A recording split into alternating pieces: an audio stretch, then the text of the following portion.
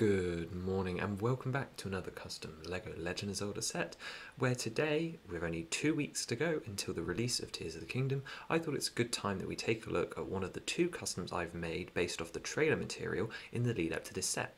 Now of course this will be spoiler free. I myself have not looked at anything past the main 3 trailers, so everything you see today should be within most people's spoiler tolerances. Without any further ado, let's take a look at Z067 with 816 pieces. This is the Talus Takedown, and it's based off the Tauls Encampment scene and car from various trailer materials specifically surrounding the grounds of Hyrule. And here you can see that more clearly with a brand new box that we'll take a look at in just a second. As mentioned though, this is for ages 8 and up with 816 pieces, retailing for £69.99 Great British pounds and containing 4 figures and 1 brick-built character. And it consists of a couple of different elements. Most notably, of course, looking at the front of our box, you can see that it is using a brand new style with some of the various Tears of the Kingdom appendages, such as like the swirls and the little almost maze-like patterns. You've got the logo down on the left, and like some of the Marvel boxes and some other themes, there's a big render of the official artwork for Skylink in the corner. This will be the same for the other set that I'm doing pre-launch. You can see all the various logos, of course, and of course the Talus with the Tauls Encampment on top, and you've got Skylink falling down, preparing to land on a fused together creation of a car, which we saw in trailer 2, I believe it was. Now this encampment itself was seen all the way back in the 2021 trailer, and I've actually been sat on this Talus design, well, for the entire duration since that trailer's been out, so nearly 2 years basically. And beyond that, I just adjusted it with the car more recently, and I've always planned this would be around near the launch of the game. And if you open up our box, of course, you will find 8 numbered bags and 2 instruction manuals. Taking a look inside the first one, it's a smaller manual, splitting the build so that other people can join in. And this builds the fused car along with your Skylink figure. And then in the second booklet, the other 7 bags build various stages of Talus. So bag 2 builds the legs, bag 3 starts the torso and gives us our new red Bokoblin, more on him later. Bag 4 builds up the rest of the sides before bag 5 starts the platforming and another red Bokoblin. Bag 6 does your arms, bag 7 finishes off the top, giving us our blue general, as I'm going to call him, and then our 8th one builds the tower and watch post on the top, giving this some really much needed contrast and making it look absolutely fantastic. So as of course you can see, there are 2 main components. Taking a look at the car, all the major details are here. You can see the headlamps, which are actually using one of the new pieces introduced with dots a couple of years back, and these are slid into the wooden beams using sand green bars to represent sort of what looks like slush that's holding everything together. Ideally these would be in teal. And you can actually see the front wheels don't exist on this car, and that is because in what looks like the images, the wheels are under these dragon-shaped hoods. So we used these brand new sand green pieces that actually did appear in a set that only came out a couple of weeks before this video, and then you've got some tiles towards the back. You can actually see though here, there's a little bracket which is useful for you to stick these studs on the back of Link's legs into, and then you can pose him here, and of course then get him to use the handlebars. And around the back you can see that the back is open. You can see the back wheels, which are actually the Speed Champs wheels with some sand green tiles in them, and then of course what appears to be like a battery or some sort of cargo shoved in the middle underneath. And here is our Talus. Looking from top down, you can see there's a variation of about 4 different platforms at all different heights for you to pose Bokoblins or to have little fights between Link and other things, and there's lots of studs for you to pose people around. Taking a look at the back, one of the platforms has a ladder that you can use to climb up, because how else are you going to get on the Talus if you're a Bokoblin? Of course, Link could climb up, and again there's lots of studs over there for you to pose him on. And as you come round to the top, you can see there's another platform here that's being guarded by some tan walls, very similar to what we used to see around encampments in sets like Bokoblin Battle Pack from Wave 1 of the custom set showcase.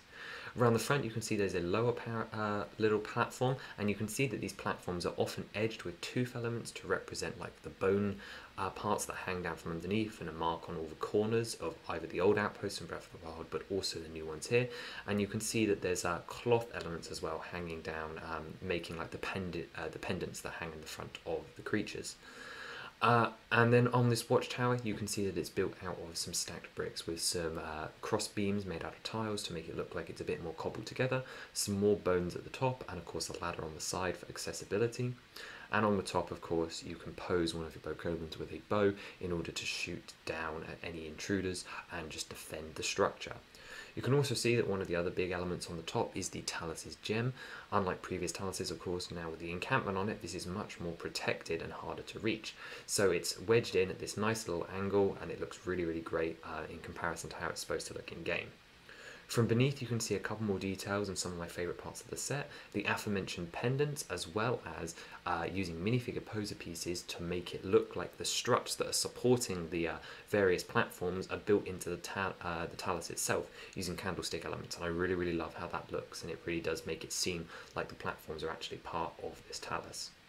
Here's a shot of those walls up close, and they of course can be used to hide behind and protect the crystal up top, but it's also accurate to the one talus we've seen so far, and I really wanted to include them as they add just another bit of colour. Taking a look at the arms, you can see they're rounded and built out. In fact, one of them is built very similarly to the body of Shuff the Mixel from Series 1. There's a little bit of trivia for you there. And of course, they have some articulation to move around, so it can like bash its arms in the air like when it gets mad in Age of Calamity, or in fact, you can detach the arms and have them be thrown at Link. Who knows if this will be a feature of the taluses in Tears of the Kingdom. However, it's still an option for your talus here. And on the feet, of course, just to add some more traction, there are some rubber wheels, meaning that he won't slip over and slide around as easily. He, of course, is the second mini-boss from the Breath of the Wild era to be recreated in LEGO form, and while this Hinox is a Breath of the Wild and not a Tears of the Kingdom Hinox, more on that later, here are they together. I do actually have a version of this talus without all the stuff on, but I'm going to save that because he will be appearing in a future set. Moving into our figures, of course, our main character is Link in his sky outfit. You can see this is a brand new design of him with a brand new hair mold, which is based off one of the existing mullets, obviously with some ears built in to create the longer hair, and with his locks coming down the front. He's got a frown expression, which of course we've seen before, and of course his bandages around his arm, where the new mysterious arm thing's going on. There's a dual molded piece with some printing. The other arm is also dual molded to represent the green sleeve of the tunic, and then some printing goes down his torso to represent the sash, and you can actually see, I'm going to call it an infection, spreading onto his chest as well. The legs themselves are just printed, and this figure really suffers from the lack of two different torso colours being available for figures, as one side really needs the light nougat to work. However, this side with the green doesn't look too great, although it's growing on me the more I look at it. Next up is the Red Bokoblin. This is the redesign I did earlier this year, and if you've watched my video about the Tears of the Kingdom enemies, you will know about this guy. And of course he's based off the Red Bokoblin with their new horn variant, and that horn is a part of the Tears of the Kingdom and Breath of the Wild horn pack, which is my new way of designing the horned elements. So the Bokoblin head is an element, and you get this little pack, like with the Marvel superhero accessories or the Rupee pack, where you can choose to insert one of these horns into the top of any of the characters with a mini peg attachment, and it sits in there, and that means that the same head mold can be used for both Breath of the Wild and then of course Tears of the Kingdom. And of course you'd get all of these in the set despite only needing the two tan horns and then the one forked one for the blue Bokoblin. Speaking of course, here is the blue Bokoblin recoloured into blue and with the same like forked attachment on the mould.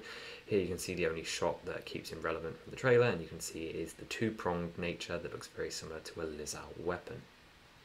And then lastly, technically, the brick-built character, the Tauls Encampment, which you can see here next to the shot from the trailer. The one thing I wasn't able to replicate too well was the spikes coming down from underneath, but as it's such a small detail at such an awkward angle, I preferred to prioritise the bone appendages and, of course, the little like struts that show it being built out of the talus. I'm really excited to experience these in-game, and I'm really looking forward to seeing what kind of challenge it entails, or if there's any more to it beyond what we see here. We don't even know where the weak point is on this one, but that's besides the point. And that I just wanted to compare to a couple of other things. Firstly, of course, the existing Wave 4 box art, which actually uses the LEGO version of Link on the front. For these video game tie-in ones, I wanted to use the renders, and I really, really like the render of Link that they've chosen. I also wanted to mix up the box art a little bit, so you can see you've got the car on the top, the logos have been shifted a little bit, and I wanted to try something a little bit unique and special to celebrate the release of what should be a great game. I also do think, though, that they blend really well and they do fit in the existing styles, so I really hope you like how this one's turned out. Also relevant, here are some of the recent links that we've done. These ones in specific, so a lot more of like the smaller outfits, I would say. Obviously, some of them are really iconic, but they tend to be ones where it's a little bit more skin-based. So I wanted to compare them because obviously not all of them suffer from this image that this new sash one does, where the skin shows through on the side, where it very clearly should be dark green, because all the other ones he's basically just shirtless. So I thought it was an interesting comparison to make across the different Breath of the Wild links here. And speaking of links, here are all of them all together. You can see we've built up quite a variety now, adding some new ones and actually revealing one for the next set, which will be on release day. I know a lot of you won't be around as you'll be sheltering from spoilers, but I promise you it will be based off the first trailer from 2019, so I hope you're excited to see what that entails in a playset form. I'm super excited to show it off, and next week we're doing something different related to the game as well. And that is actually going to do it for today's video based off the set Tauls Takedown. I've been really excited to show this one because I absolutely love the build, I love the box art, and I love the figures. Everything surrounding this game is getting me more and more excited, and every aspect of this set is something that I would really love to see. In fact, it may be one of the ones that makes it into the I'm going to try this in real life list as well. It doesn't look too difficult to attain, and there's only a couple of parts which aren't available, and I'm sure I could find a way around that. In the meantime, let me know what you thought. It's been a long time coming, but I'm really glad it's finally here. And I'll see you in the next one. Bye bye.